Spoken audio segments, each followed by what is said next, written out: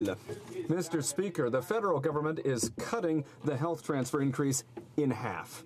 The minister says that the health system doesn't need any more money.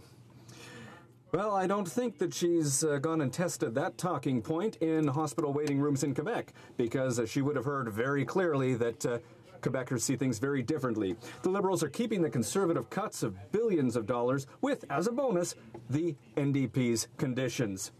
Can the minister explain to Quebecers how this benefits them?